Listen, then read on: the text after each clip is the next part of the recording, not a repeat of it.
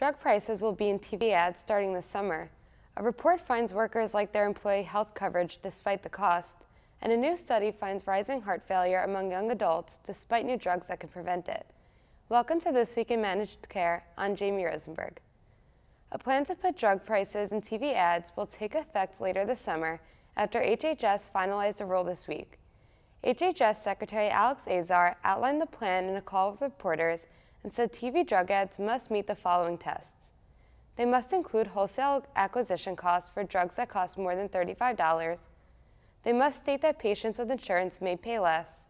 They cannot direct people to a website to find prices, and the rules apply for drugs sold in Medicare and Medicaid.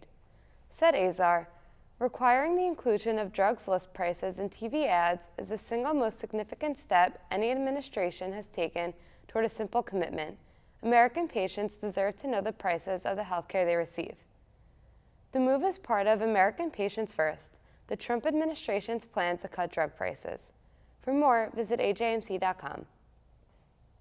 Most people with health coverage from their employer are happy with the plan, a new survey has found. But results from Kaiser Family Foundation and the Los Angeles Times show that worker attitudes differ greatly based on whether they are in a high-deductible plan or low-deductible plan.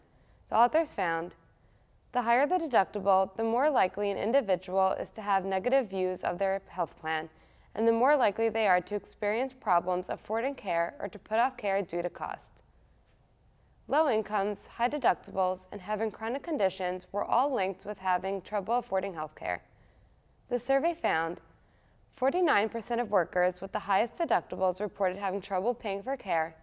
Only 27% of workers with no deductible had trouble paying for care.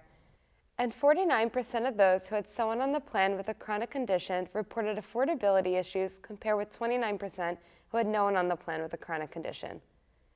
Biotech giant Amgen and data integrator SciAps have announced a partnership to create observational research analytics in which SciAps will use its network and analytics tools to help Amgen find patients who could be eligible for its clinical trials.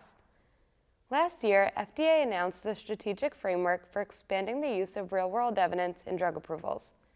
Under the collaboration, Amgen and SciAps will work together on standards for using real-world evidence to speed therapies to market. Said Amgen's Mike Nohale, as cancer remains one of the leading causes of death around the world, emerging software and data analytics tools are creating exciting opportunities to more rapidly develop and deliver targeted treatment options to patients. Our collaboration with SciAps supports this effort by leveraging real-world evidence to accelerate bringing new oncology treatments to market and empowers healthcare providers with more robust insights and decision-making tools to improve patient care.